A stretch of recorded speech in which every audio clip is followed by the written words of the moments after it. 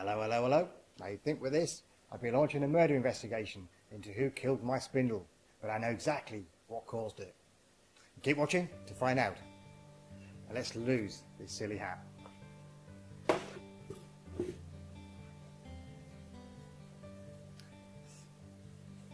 That's much better.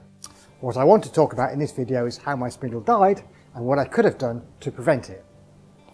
And go through a routine startup procedure that I go through every day. And this will apply whether you use your machine daily, like we do, or if you're just a more occasional user. Now, a quick caveat on the spindle subject. I'm talking about the CNC spindles, not the hand routers. The hand routers, though, to be fair, were never designed for long runs as they get on a CNC machine. So obviously you can need to take your own precautions in that regard. And for those of you who hate watching to the very end to get the information, the reason the spindle died was because I didn't follow the routine startup procedures and regular maintenance procedures. But if your machine was like mine and there was no startup manual, then this video is definitely going to help you. When you're starting these machines up, you've got to realise they're a bit like an athlete. You can't just turn them on and expect them to do a 100-metre sprint just like that. If they don't warm up, they're going to get damaged. So what we need to do is go through a procedure to make sure we get things going before you then start doing any jobs. And obviously this procedure also adds to the longevity of the machine. Now, mixed in with this, I'm going to talk about both the spindle and the CNC itself, because they both fall under the same sort of procedure in terms of getting them going, getting them warmed up. So let's start with how I come in, the first thing I do when I arrive every day. And the first thing that I do is turn on the mains power to the CNC machine and to the PC behind. And I'm giving those a couple of minutes just to let the warmth get into the circuitry in case there's any damp or anything like that. So I want to know if there's any problems at that point. Once they've been on for a couple of minutes, it might even be 30 seconds to a minute, I'll then start looking to go through my startup routine. But before we get into that, let me interrupt with one important message that I think you all need to know, because I see it happen an awful lot on YouTube videos, and you shouldn't be doing this. Now go on, be honest with me. Are you one of them? Are you one of them that uses that to tap on that when it's still on there? Is that you? Is it? Stop it. The last thing you should be doing is thumping that. It's meant to be a precision instrument, and any tap will try and knock it out of alignment anyway, so it's a bit silly. All you've got to do to clean these out is get yourself some toothy peg brushes. A few of these. I have a dirty one, this is my really dirty one. And then I have the different levels of cleanliness thereafter. But literally, you just go around, a couple of seconds, same in there. Job done, that's it, clean. No damage done. Don't be a spindle abuser. And guys, listen, if you found any of this information useful, please do remember to hit the like button and please share it around. Obviously, it does help the video, helps more people get the benefit of their machines.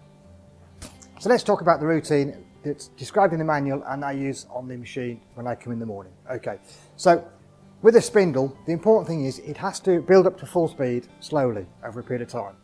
Now there's two things to this. The first part is just going through a quick sequence. You know, when I arrive, when I've got the machine warmed up, I start this out. So what I do while I'm potting around getting my computer set up over there, getting any bits and pieces I need out for the day, working out what jobs I've got to do, I'll come over to the CNC, and on the VFD I turn on the spindle to its low setting. So I'll just whack it down.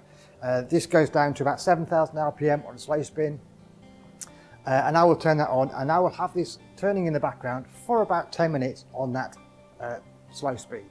Sounds like a long time, but trust me, by the time you've done a few jobs, it isn't at all. Then gradually, throughout the next sort of 15 to 20 minutes, I'll keep coming back and I'll slowly ramp up the speed and let it run for, 3, 4, 5 minutes on each speed. So sort of next thing up, we've got about 12, then I maybe go up to 18 before I eventually hit the 24. 24,000 RPM is the maximum on this particular one. And I'll let it run like that for at least 2 or 3 minutes. And that routine I go through every day without fail. And that was one of the key elements that I wasn't doing that caused this spindle, or the previous spindle, to die.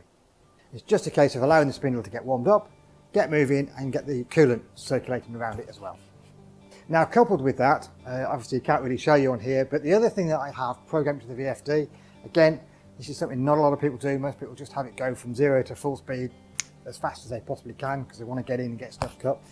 I actually have mine set to 12 seconds to go from 0 to whatever the speed is that I'm cutting the job at, which is usually 18 to 24,000 most of the time. So it'll take 12 seconds to go from 0 to that full speed. And that brings up the spindle gradually. It's not racing to get full pelt. Now, 12 seconds might be a bit extreme. You probably could get away with 6, 8, something like that. But really, you should allow the spindle to come up to speed much slower than just having it going full pelt. And similarly, when it slows down, I think mine's set to about 10 seconds. Again, when it comes down to finish the job, mine carries on spinning slowly while it just comes to a rest. So I'm not putting any excess pressure on the spindle doing routine jobs, start and end of each project. Now the next step, again, I may even be doing this while the spindle is warming up. This is another task that I do. So as the spindle's coming up to speed from the initial startup, I also might stand here and do this. Many of you may run a road runner machine operation. That is just an operation that takes the CNC across a path around the bed just to get going in the morning. I used to do that way. I don't now. I tend to just do it manually now, standing here with the remote and just moving them around manually. But what I'm doing while I'm doing that is I'm listening to the machine. I'm listening for any rattles and bangs that shouldn't be there, that wasn't, clearly there the day before. And I'm just keeping an eye on it as well.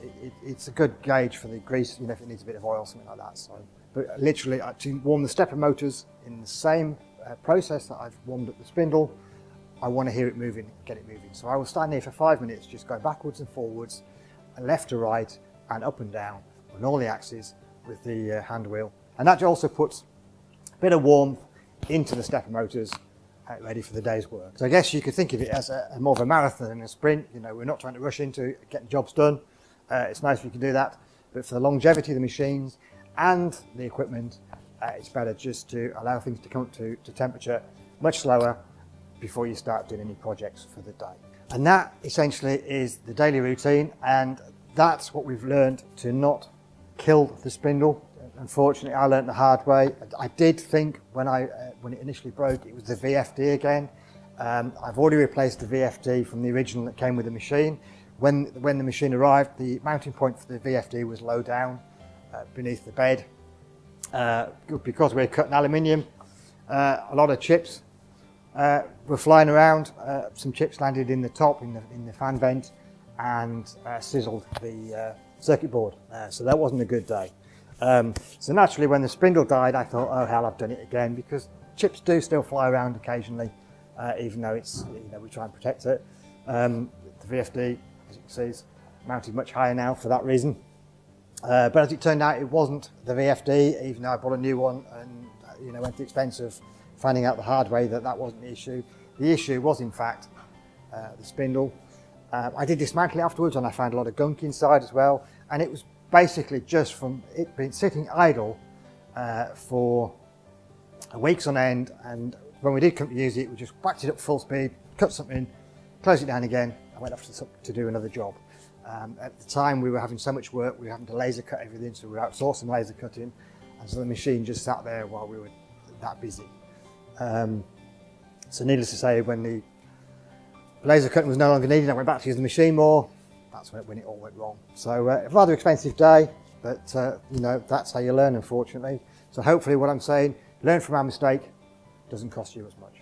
One last tip I will give you as well: if you're running one of these water-cooled spindles, as well as your distilled water, get yourself some auto coolant, the kind of thing you put in your radiator of your car.